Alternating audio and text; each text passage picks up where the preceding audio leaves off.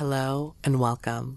I hope you're doing well. Come and get cozy as I share with you some absolutely terrifying encounters. I post new videos every day, so be sure to hit that subscribe button and the notification bell, and you'll be notified when new daily content arrives on my channel. Alright, let's get right into it. In Logan County in West Virginia, it is an area with thick, brushy mountains in the summer, located in the middle of the Appalachian Mountain. It was a mining and logging area. Some regions of this area are very sparsely populated and traveled. My sighting occurred while working as a security guard on top of a mountain in Logan, West Virginia. I was working the graveyard shift between 11 p.m. and 7 a.m. on top of the mountain at a strip mine that was closing. The company was in the process of moving all of the expensive equipment to another site. I had a little trailer as an office, and several large pieces of equipment and machinery surrounded the trailer. The location was sort of in a sinkhole that had been created at the top of this mountain due to blasting. I had just made a tour of the area, checking the equipment, probably 200 square yards total, and scanning the woods that surrounded the area. It was around 3 a.m. I found nothing unusual and went back inside the trailer and turned on the radio to listen to a talk show that I had been listening to each night. I started to put on a pot of coffee when I realized that there were no filters. A little building outside kept all the cups, filter, coffee, condiments, and etc. So I walked out to the building and grabbed a bag of filters when I heard a rustle in the bush about 20 yards behind the trailer. I went inside the trailer and grabbed my flashlight and went outside to check out the sound. At first, I saw and heard nothing.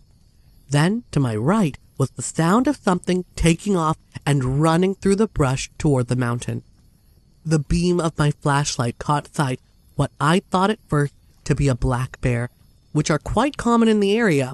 However, as I looked closer, I saw what appeared to be a large bipedal animal squatting behind a large thicket about 25 yards from where I stood. The beam from my flashlight raked across its body. It shielded its face with huge hands and then ran off into the night. 35 to 40 minutes later, while sitting in the trailer with the door firmly locked and pistol in hand, looking out the window, I heard what can only be described as a scream that absolutely chilled me to the bone. I have goosebumps now just thinking about it. This was about 16 years ago. I have tried many times to convince myself that it was just a bear. Deep down, I know what I saw that night was not a bear or any animal that I've ever seen or heard before or since. I really do not know what it was that I saw that night and have never told anyone until now because I know that most people will just think I am crazy. I don't make any claims as to what it could be, but since then I have researched the Sasquatch legend and read many books and features on the legend itself. The only thing I can tell you is this.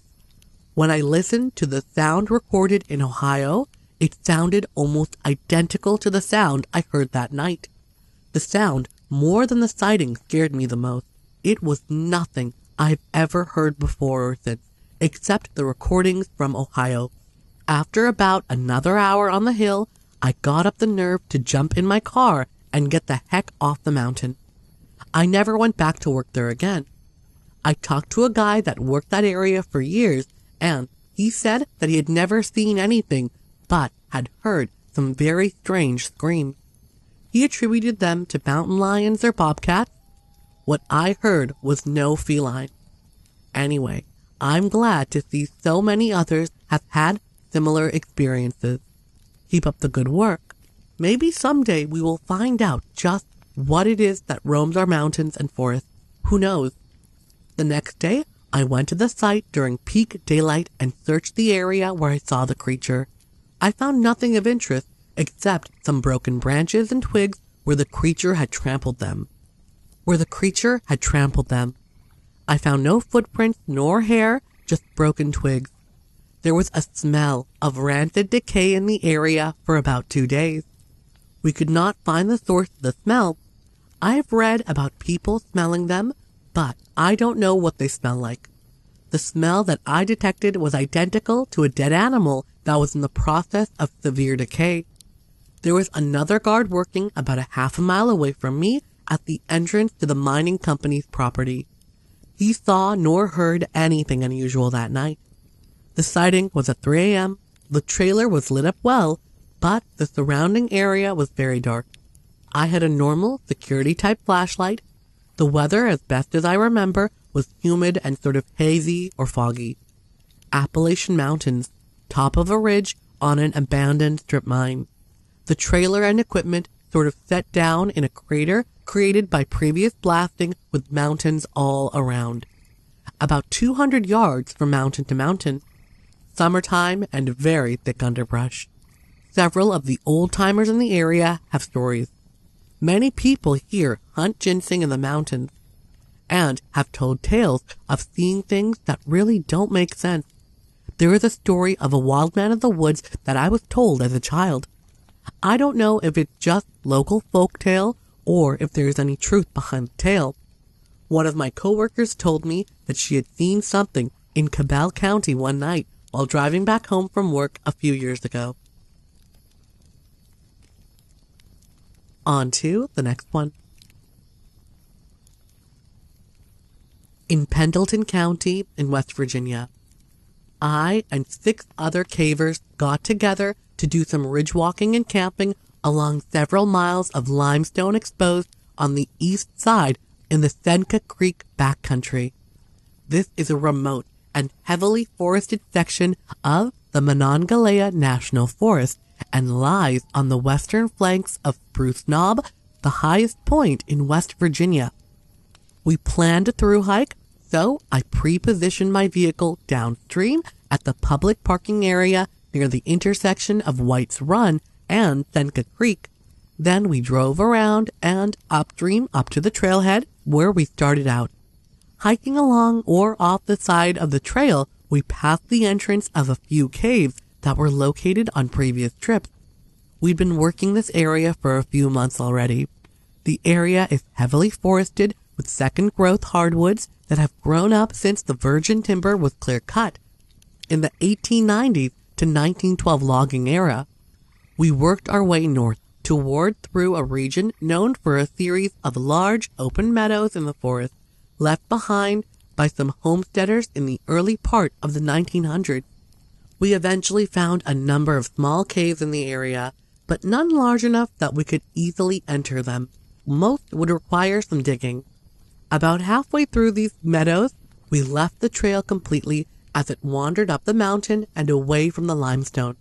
We continued north and across the last meadow, then into the trees. We crossed a couple more ravines and finally, at the end of the day, found a nice flat bench on a remote ridge to set up our camp. We were 6 or 7 miles in from the trailhead and still had 5 miles to go before reaching my SUV at White's Run. It was 4 miles or so as the crow flies to the nearest house, on the far side of the big mountain. We were about as remote as you can get in that area. That night, we built a small fire and sat up to about 11 p.m. talking. The night was dark, clear skies, but the moon had set, and not much starlight in the thick forest. We all backpacked light, so our light sources were no more than our headlamps and the firelight. The camp was dim. It was around 10:30 when I just finished telling something of a spook story. Everyone was a little keyed up, I guess. About 30 seconds after I finished the story, a single scream rang out from the woods behind me. It sounded to be 200 yards or more north, across the next ravine, and on the next ridge we would head for the following morning. It was loud, but not incredibly so. It was unlike any cry I'd ever heard in the woods and didn't sound like a bird call to me. More like a mammal, reminiscent of a woman's scream, but nothing like a cat scream. It started low and rose in scale lasting about 3 to 4 seconds. It really caught our attention since we were all on edge from the story I told. It caused a bit of nervous laughter and discussion, and some of us decided it must have been some kind of screech owl. I've bought land in that area since then, and hear screech owls all the time. They sound nothing like that scream. We never heard it again, and by 11 p.m. we were all sacked out. The next morning we got up and decided we had ridge-walked enough. It was Sunday, and we had 5 miles of rough terrain to hike before getting to the car, then a long drive home. We never visited the area from where the sound came from. Instead, we dropped down off our ridge to the trail following Seneca Creek and back to my car. I've not been back to that particular spot since, and would never have thought much more about it. But the event has stuck in my mind for 14 years. When I found Bigfoot websites online this year, read reports about screams in the night, and then noticed how many sightings were occurring within a 10-mile radius of this area, I thought it might be worth mentioning. Clearly not a strong report, but possibly more evidence in the growing collection for the region of Pendleton County. Some years later, a caver from the same group was with me at another bizarre event. About 6 miles to the southwest of the camp location, we found an unknown cave in a remote grazing area.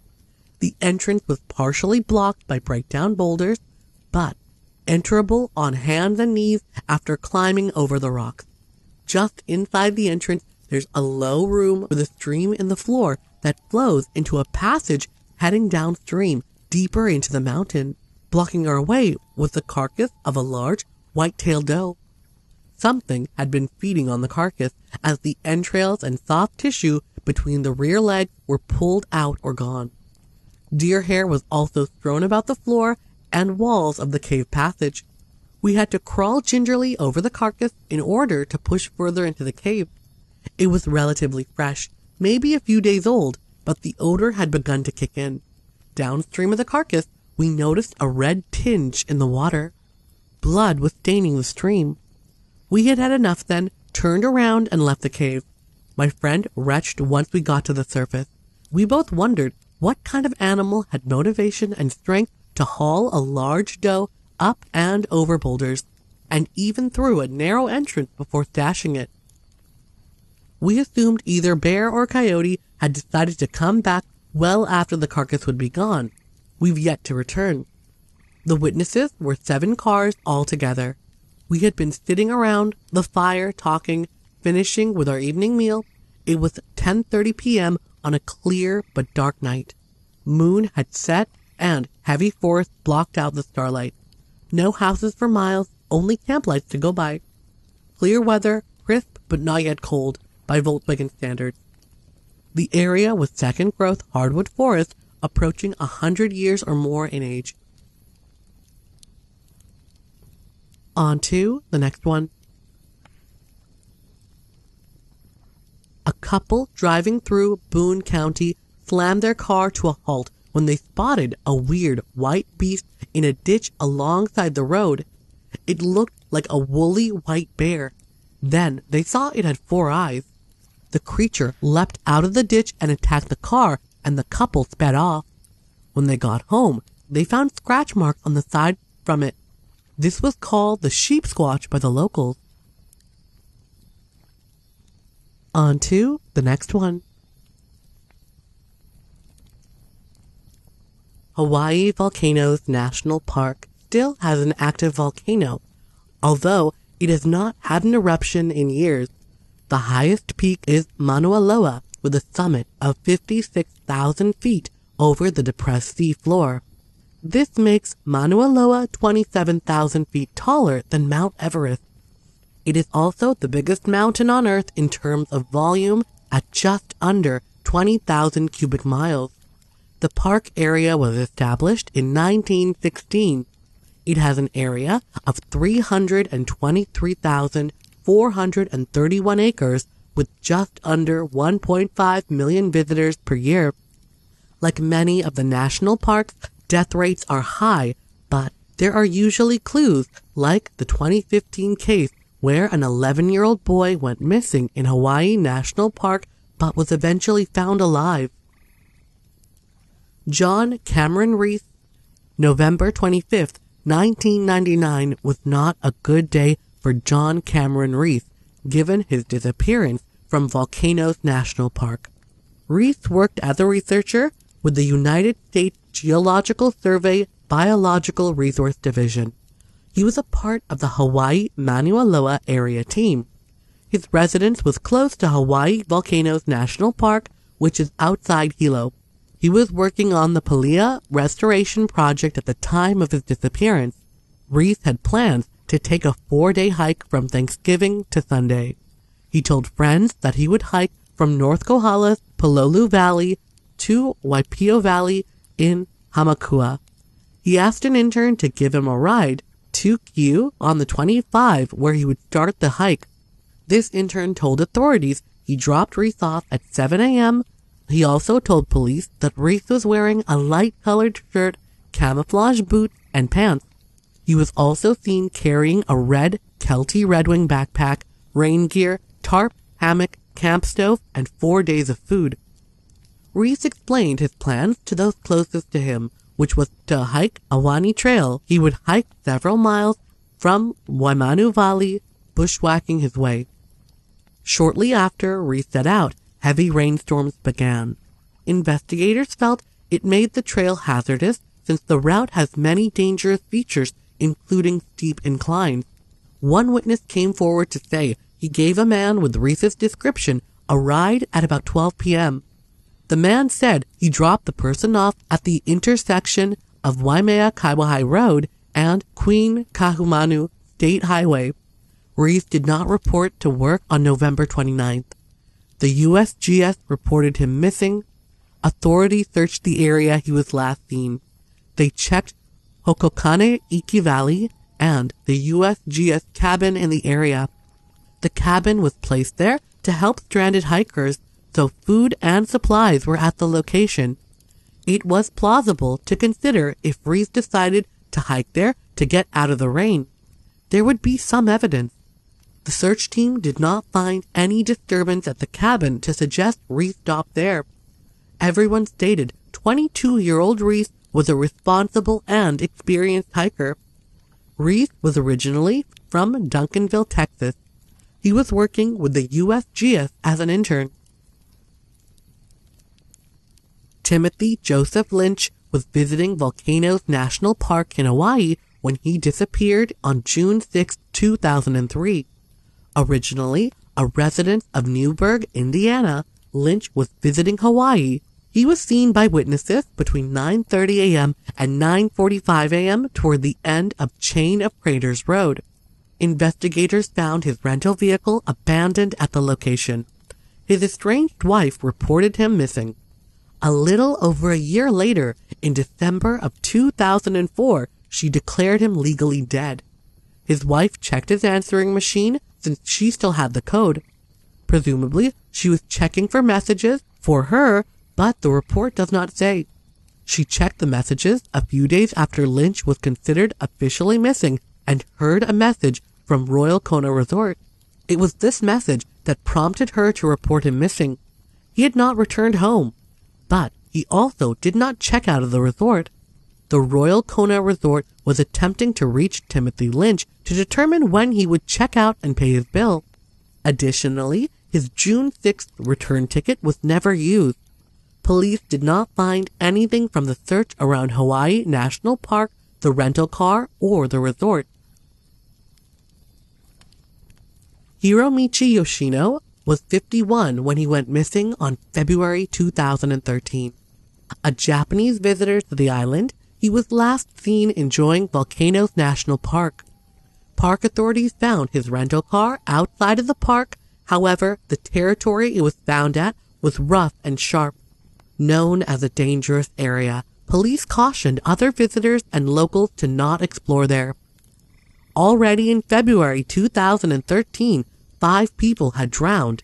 A couple others died in traffic accidents, and 2 fell from cliffs. When the vehicle was found, it was unlocked with a piece of paper in the front seat. It had Hiromichi Yoshino written on it. They also found money and a receipt for entrance into the park on February 13th at 8:57 a.m. The keys were found in the ignition of the vehicle. Police asked for any information witnesses might be able to provide about the man's disappearance. Police were able to track Yoshino to a bed and breakfast in Volcano Village, but that was the only thing they could determine about his trip to Hawaii. I hope you enjoyed those encounters. And if you did, be sure to hit that like button, leave a comment, and subscribe. I post new content every single day, so be sure to hit that notification bell, and you'll be notified exactly when that new content arrives on my channel. Again, thank you so much, and until next time, bye!